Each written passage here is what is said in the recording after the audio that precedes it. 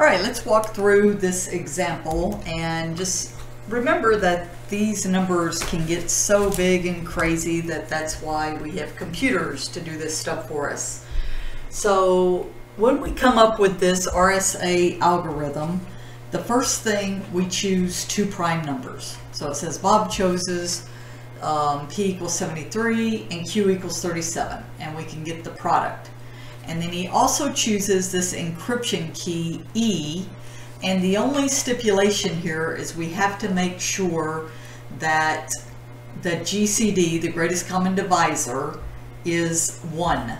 And this is something that certainly very quickly you can get an Excel spreadsheet to make sure that the GCD of 101 and 2592 equals 1. So they have no common factors. All right, then it says this is what he's going to publish. He's going to give the person the 27, this is his public key, 2701, and E equals the 101. All right, from here now what we want to do is we want to first find the inverse. Now this left column, I have a video which it shows right here that fairly quickly we can at least do the division. Okay, so my video shows how to set up this formula to go through, as you can see, the remainder 67, the remainder 34, remainder 33, and then the remainder 1. Now from here what we want to do is we want to put this in terms of the remainder. So that's all I did was say 67 equals 2592 minus 101 times 25. And we want to keep everything in terms of the 101 and 2592. So that's fine. There's 25 101s and only one 2592. I do the same thing here, the 34, which becomes 101 minus 67 times this 1. Now what I do is I substitute. So as you can see, what I'm doing here is where I have 67, I'm plugging in this information, okay, for 67. And then I collect these, and so I can see that I have 26 of the 101s, because there's 25 right here, and then 1 right here, and then still one 2592. All right, do the next thing here, and pretty much going through the same thing, but now the 34, this value gets substituted here, my 67 gets substituted here, and again I'm counting these values. So there's 1, 2 2592s, and there's 25 plus 26, 51 of the 101s. And then finally I stop when I get to a remainder of 1, and once again start plugging in these values. So this became my, my 33, and then once again my 34 got plugged in here, and finally I'm counting these, and I don't care about the 2592 because that's already my mod. I care about these 101s because I'm looking for a multiplier, and so I can see that I have 26 and I have 51, and then that's how I get my 77. So 77 would be the actual inverse, and like everything else I probably would go to Excel and I would just simply type in mod 101 times 77 comma 2592 to make sure this is an inverse and that I get 1. And I do. All right, now from here it says Alice can send a private message to Bob using this key pair. Suppose that Alice wants to send this message, M equals 762 to Bob. Now what we have to do here is we have to see, so this 768 was the message that was sent. The 101 came back from here, okay, so that was my E. And then my mod 2701 came from my N. So the N and the E were given and then plugged into sending the message 768. I also have a video that I show how to set up this fast modular exponentiation.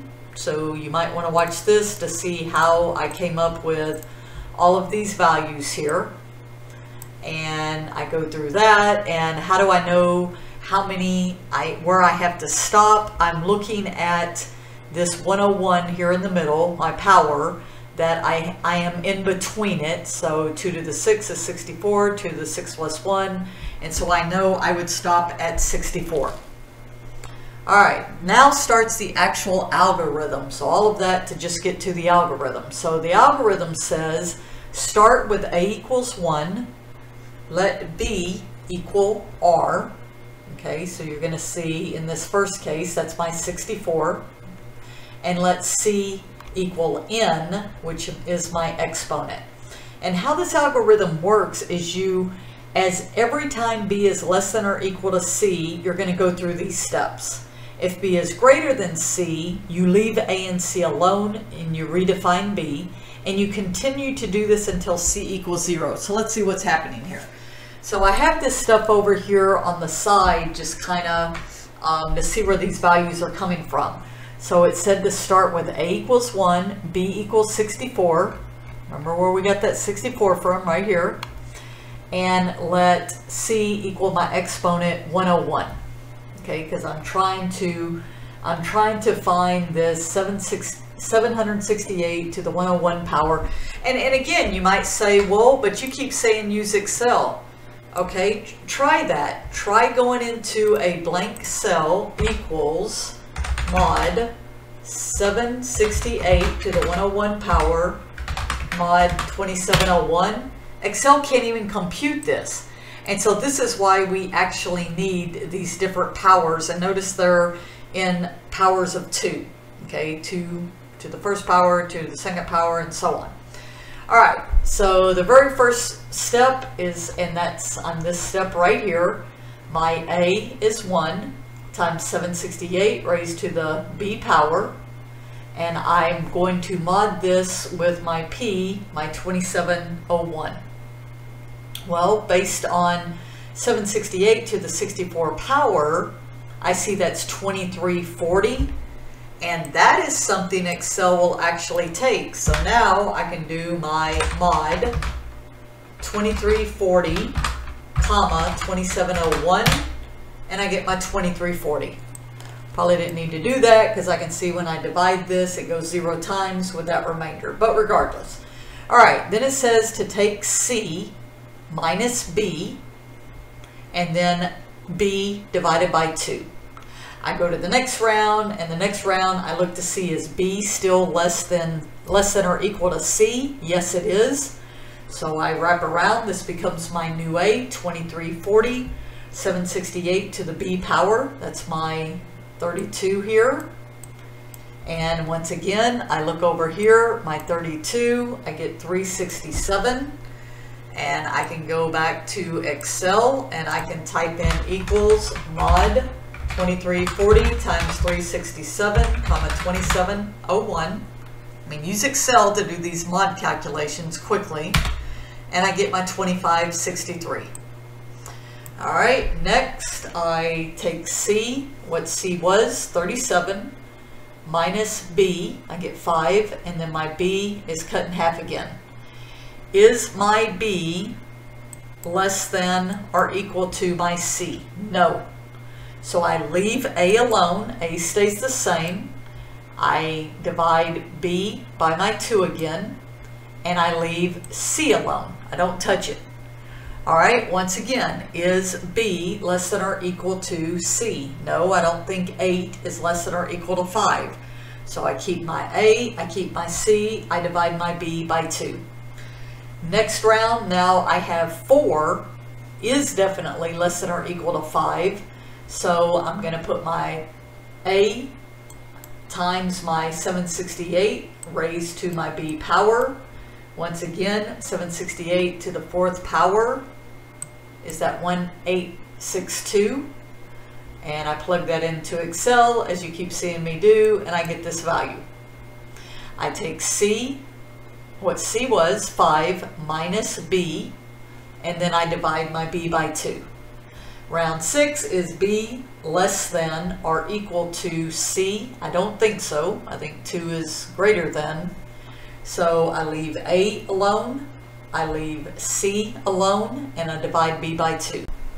All right, round 7, I'm bringing my 2340 times 768 to my B power, and completely can just throw that in Excel, and I get 955.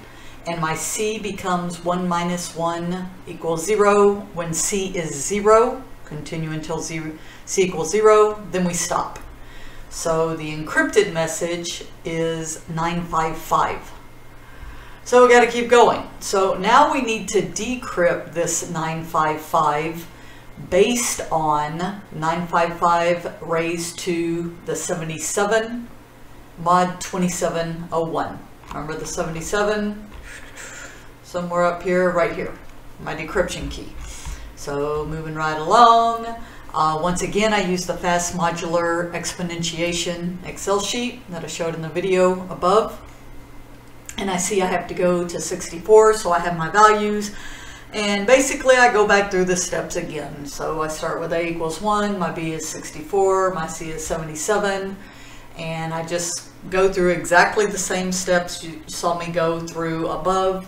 Remember, anytime that B is greater than C, you don't change C or A. So they stay the same, but you keep dividing by 2. And then, as I can see now, 8 is less than 13. So in this step, I go back through all my stuff again. This is 955 to the 8th power. That 1200, remember, came from right here. And then just kind of showing you through, continuing right along until I get to C equals 0, and then I stop. And this last value is my decrypted message. So a lot of steps, right? There is a whole lot of steps to this, and this is why I tend to try to find, you know, if you find this online, get this over here, and I can start way back up here at the top. I had P is 73, Q is 37. I tell it to calculate N, which was my 2701. Here I want to calculate the 2592, which is the P minus 1, Q minus 1, that value right there. And then I found, or I didn't find, I had my E, which is 101. I checked to make sure it's prime, which it is. I solved for my D, which was 77, so I can calculate that. I calculate my D, and then I'm looking for my M, which was my value way down here at the bottom. And so I can see that I get an M of 955, so I want to my C, 955.